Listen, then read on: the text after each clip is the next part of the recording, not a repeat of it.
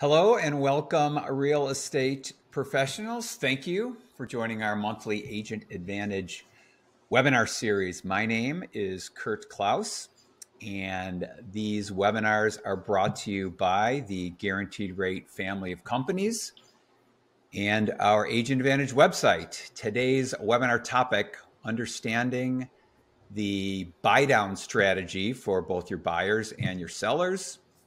It's been a kind of a hot button topic lately. Lots of questions on this come in as today's market turns and rates tick a little higher. We are seeing a comeback of buy downs or with loan options in which the seller reduces the buyer's interest rate for the first couple years of the loan. So today, this webinar will cover high level of how you can leverage buy down strategies to try and create a win-win situation for both your buyers and for your sellers, explain how it works, show some options so you are more comfortable with discussing the buy down strategy with all of your clients to get more of your deals closed.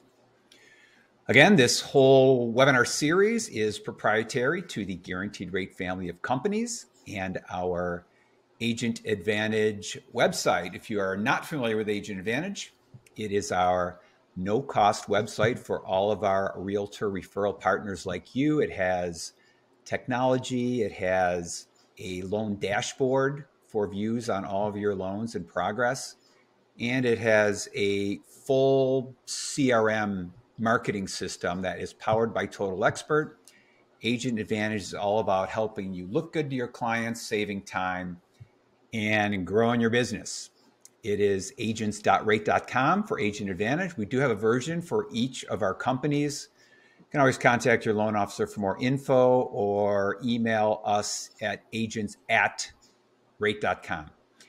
Also, a mention to our Agent Advantage Insider Facebook page. This is a closed group.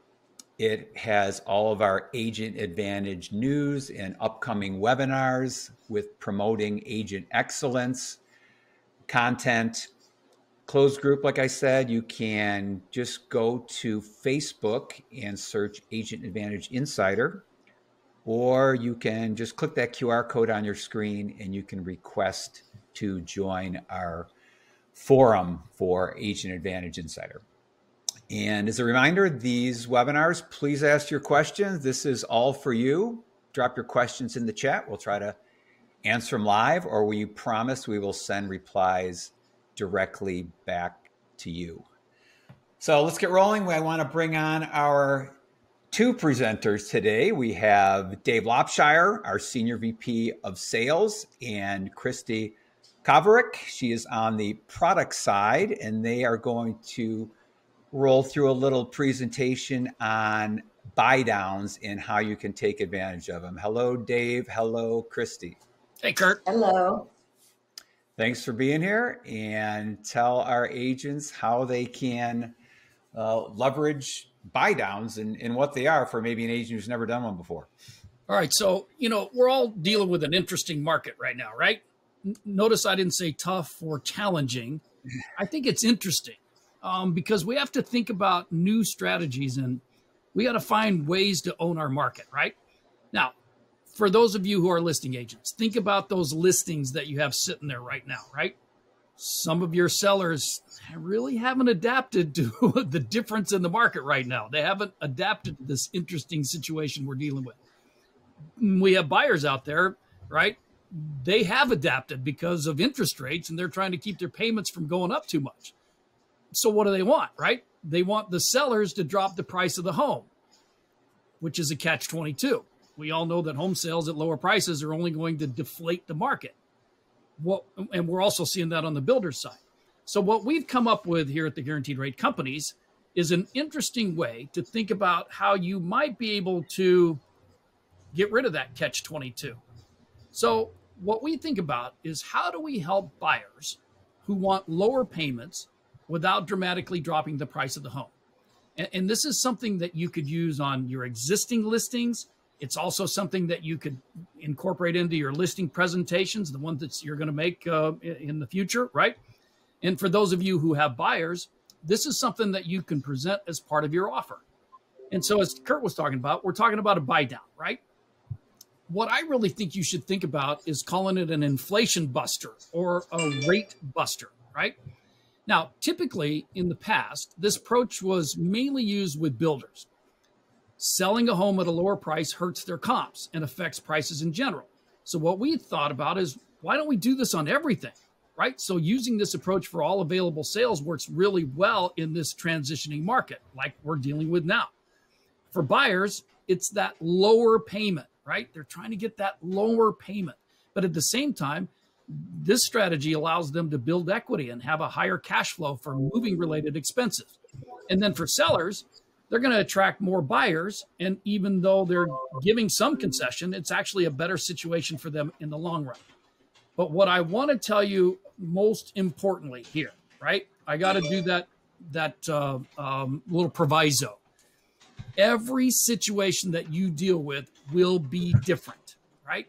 Every scenario, every home price, every buyer, every seller, every one of those will be different. And the only way that you can really figure out what your best strategy is to work with your guaranteed rate loan officer and talk with them and have them talk with your buyers, have them talk with, the approach, looking at how we would approach that.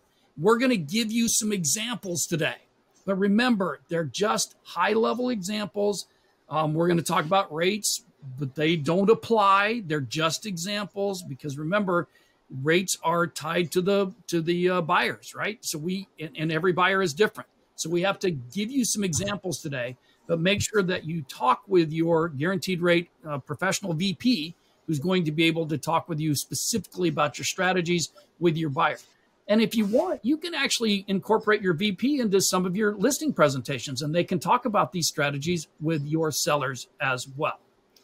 Now, it's important to know that this buy down strategy will work regardless of the loan program or the loan amount, right? If you have a listing that's $100,000 or $10 million, the buy down strategy works. Temporary buy downs are only available on a limited number of products and programs, but pretty much you can do just about any program or product or loan amount on a permanent buy down, which I want to defer now to Christy because Christy is she's the nuts and bolts person, right? I'm the salesperson. I'm going to come up with anything I can do to sell, right? But Christy's going to keep me online to talk about some of the things. And what we're doing here is we're talking about, Christy, instead of dropping the price of the home, we're talking about having the seller make a concession and then using that concession to buy down the rate, right? Yeah, that's a great idea. And it's really applicable in this market where there's been a little bit of shock on the consumer's part as to where rates have gone. When you think about interest rates, we kind of refer to it as a stack. So if today's rate is 7%, that's 0 points. What you can help with as a concession with your seller is if they were to offer to pay 1% of the loan amount, that 1% could buy down the interest rate up to a quarter, maybe 3/8 of a point. That makes a big difference in those monthly payments and over the life of the loan for the overall interest that someone would pay. So if they're willing to pay 2 points, you might be able to get them a 0.5% less in rate, maybe 5/8. It's a little different product to product, but people forget that we're so used to that par pricing or the premium pricing where you're kind of getting a credit from the lender. We are not in that market anymore. And getting your sellers to offer as a sales concession to cover discount points to get your consumer a lower interest rate, which is a lower payment and saved interest over the life of the loan. All right. Now, the number one limitation, right, is the allowable seller concessions. And that varies based on the program. It varies on the price of the property, interested party contributions, which they're technically called, right? They're limited to between 3 to 6% in most situations. And again, speak to your loan officers for specific details on any transactions, because this is very important. This is a great strategy, but the details really do matter. Okay. So when we're talking about strategies, right, what we can do is we can market this has a property that has some special financing, right? You can do that in your social media posts. You can do open houses with your BP. You can do home buyer education sessions. And then when you get somebody that maybe is pre-approved at another mortgage company, right? What you might want to say is, I know that you've been pre-approved, but has your lender discussed the buy down strategy with you, right? And then when they say no, good. I want you to call my guy Dave at the Guaranteed Rate Companies, and we want to talk about, exploring this, right?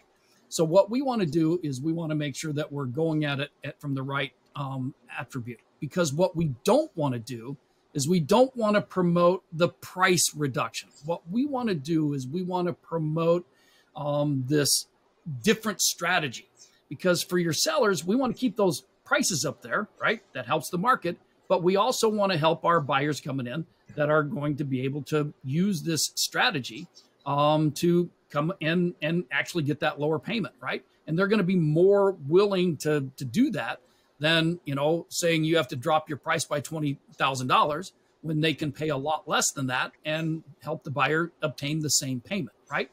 Now let's talk about the buyer's agents, right? So for those of you, right, you have your buyers structure your offer prior to submitting it, right? It's really hard to undo the whole thing once the offer's there. So we want to make sure that we get the offer, including this strategy, right, where we work on getting that seller concession in there. So we want to make sure that we suggest the seller conditions to bridge the gap and do that during the offer process instead of after, when we're trying to go back and redo it. The reality is that after the initial pre-approval issued, we got to make sure that we're staying in contact, right? We're staying in contact and we're talking about these different strategies that we can do, right? And I think it's really important that we talk with our buyers on what it would be able to do for them. Now, again, I'm going to give you some examples here, but remember, I have to keep saying this, every situation is different, okay? Every situation is different. So if you look at this graphic on your screen, you see that here's my sales price, right? So I'm at a $325,000 sales price. I can ask my buyer, my sellers to drop their price by $20,000, which they're less likely to do. And if you see that, it only actually equates to the borrower for being a little bit of a reduction in their payment, $128, right? But look at this, when they actually do the seller concession, the seller's only spending about $7,000 in reduction, and the buyer's actually getting a lower payment, right? So if you look at the price versus rate, they're actually getting a lower payment, and the seller is not having to make this big concession on lowering the price, which again helps our marketplace. And again, I have to just remind you that these are example rates, these are example terms. Every situation is different.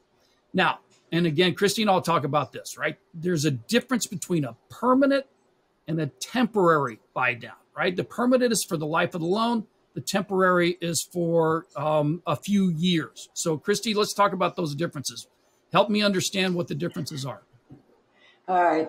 The temporary buy down, slightly misleading. So what we're doing is we are making them a note rate, let's say at 6.5% today, but we will lower their payment by actually calculating what that payment would be at 2% or 1% less for a year. We take the difference, and that amount, the difference, the seller actually subsidizes their payment for the first year or two, sometimes 3 years. So they get a more affordable payment. And the difference is becomes a seller concession. So let's say we're doing you'll see all kinds of combinations. We offer a 3-2-1, a 2-1, a 1-0, a 1-1-1, a 1.5-1.5. All that just means is for the first year, the seller is going to make up the difference between the rate that we made the loan at, let's say at 6.5, and if we're doing a 2-1, that first year, we're going to figure out what the payment is at 4.5%. What's the difference to the payment at 6.5% times 12? And that becomes the first year subsidy. So then the second year, that's where the 1%, the 2-1, the 1 comes in. So now we're going to calculate what their payment would be at 5.5. what their payment is at 6.5%, and the difference between that 5.5% and 6.5% becomes, again, the total subsidy for that year. So the borrower is only making a payment their first year for 4.5%, their second year for 5.5%, and then the third year and for the rest of the term of the loan would be at 6.5%. So for that first year, and it makes a big difference. For example, on a $400,000 loan, 6.5% locked in rate, their payment would be about $2,528. But at 4.5%, it's only $2,026.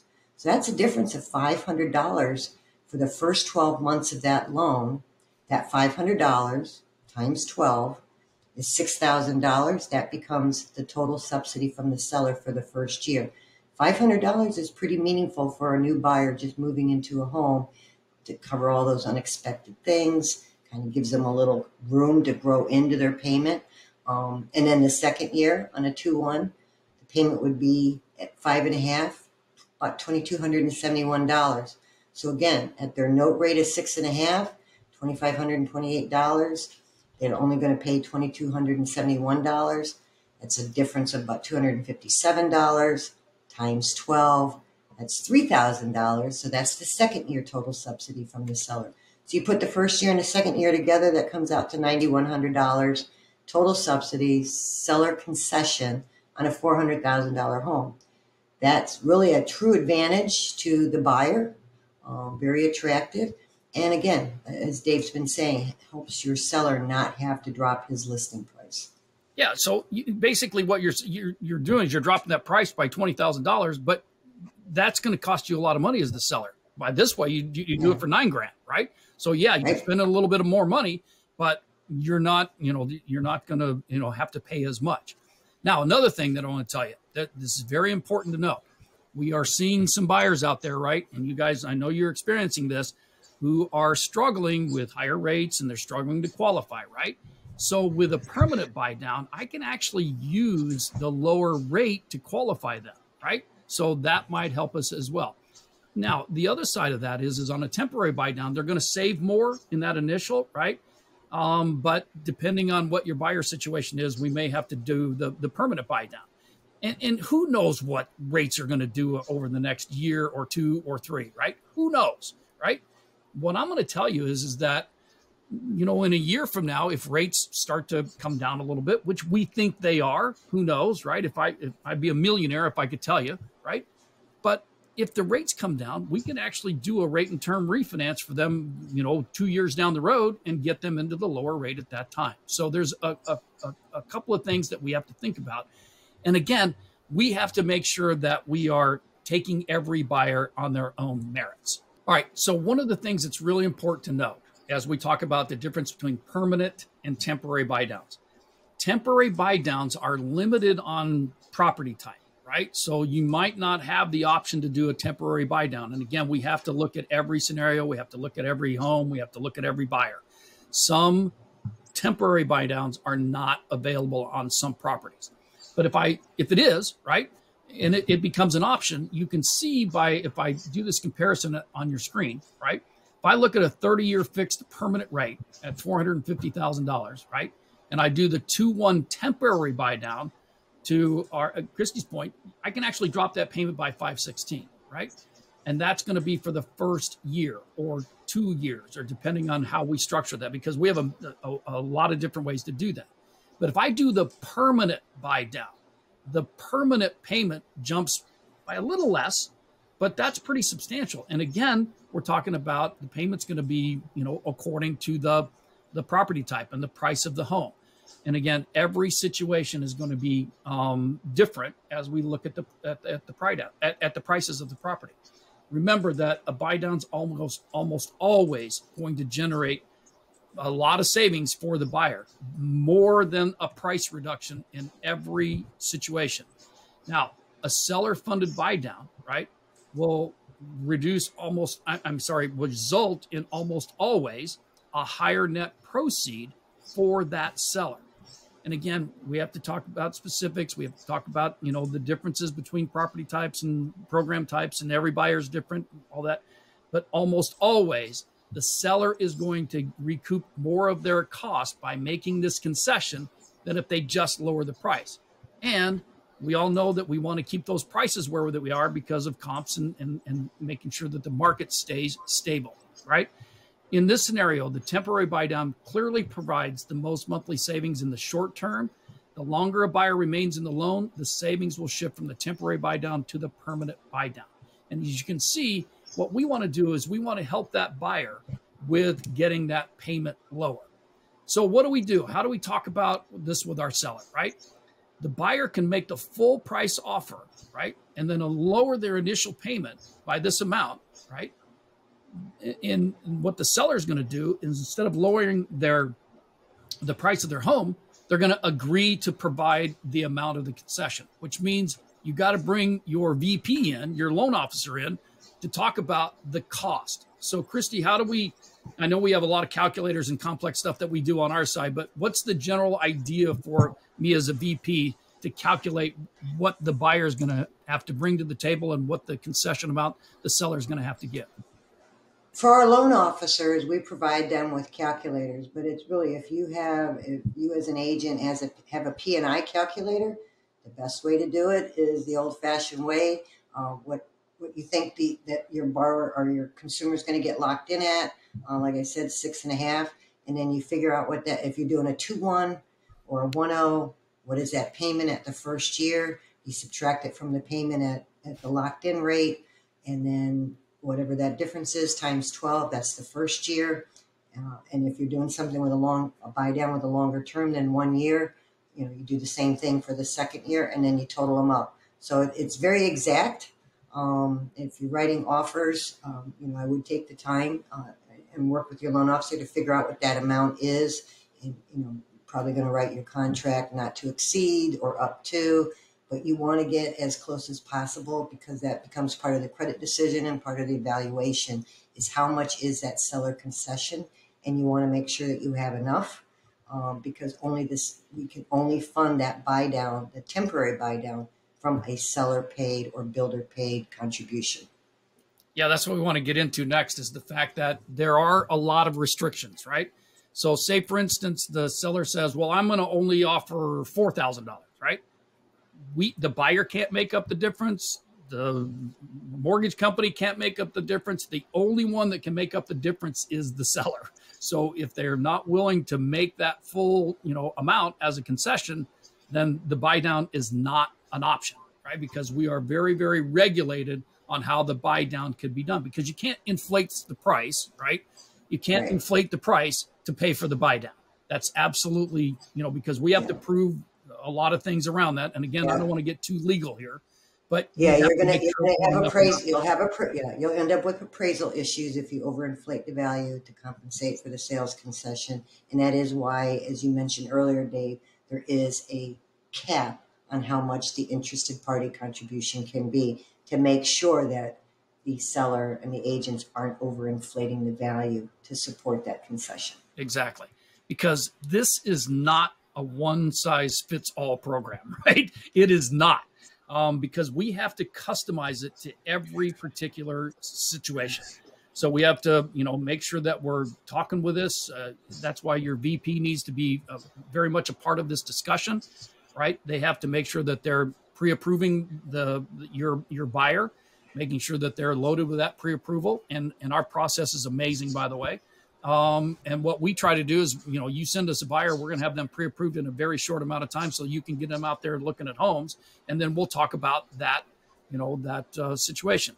For you, those of you who have listings and you want to talk about this, don't be afraid to bring it up when the situation comes and the offer comes in. Don't be afraid to bring it up and talk about, that this is a strategy that you've heard about.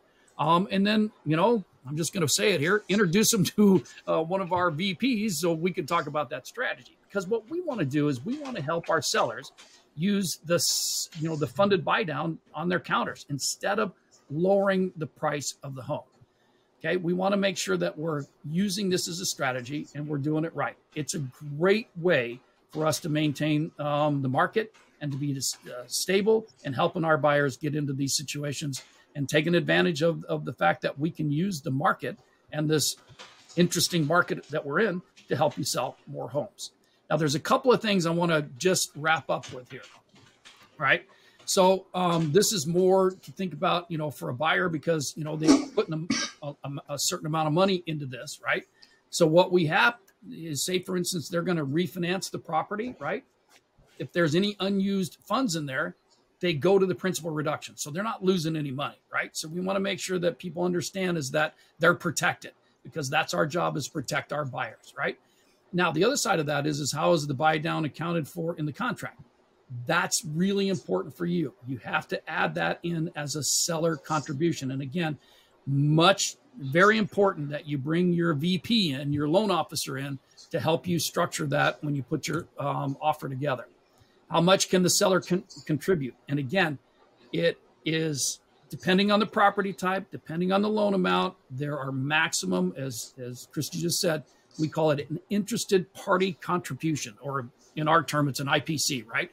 We have to make sure that there are, we don't go against the maximums, and we don't go under the minimums, right? We have to make sure that that is an exact amount on what's allowed.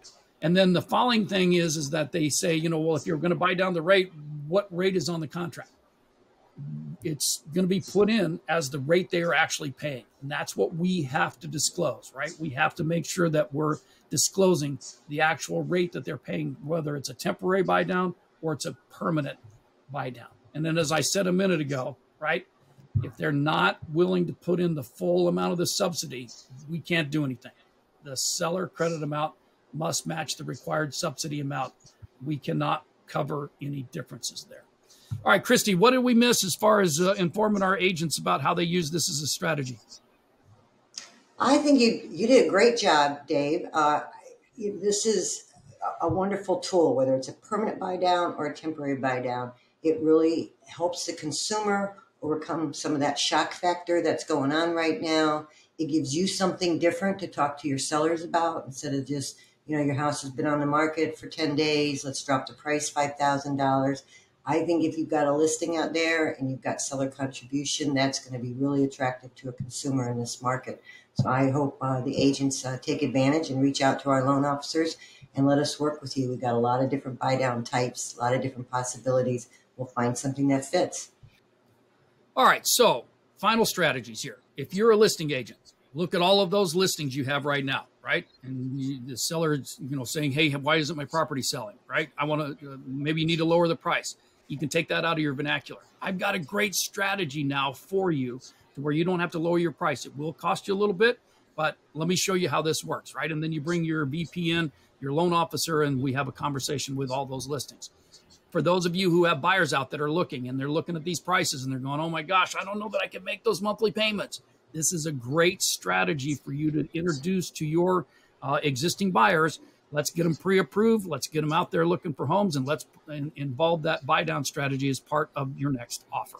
And we're always here to help, Kurt. As always, the best thing is to sit down and talk with your guaranteed rate company VP, figure out what the best way we can do for all of those buyers that are out there and how we can help them and how we can help you guys sell more homes. Back to you, sir.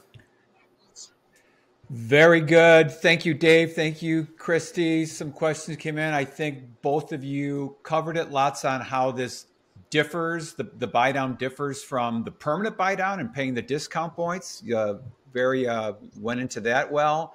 And then to answer those asking, yes, you can refi during that buy down period, and the remaining funds, as you said, Dave, will be applied to the principal. So in each case, contact your loan officer for specific scenarios. I want to thank Dave and Christy for helping us and our audience. Great stuff. We appreciate your insight and your expertise. I'd like to also say, look out and please join us for our next Agent Advantage webinar. We do these on the first Wednesday of each month. So be on the lookout. Check out the Facebook page for the next upcoming webinar and topic. And also, we love your feedback. So contact us if you have any questions at all. We can get them to our presenters, agents@rate.com. Feedback, other topics you might like us to cover in the future, we'd love to hear from you. And on behalf of your Guaranteed Rate family of companies and the Agent Advantage team, I'm Kirk Klaus. On behalf of Dave and Christy, thanks again for joining us. Have a great rest of your day.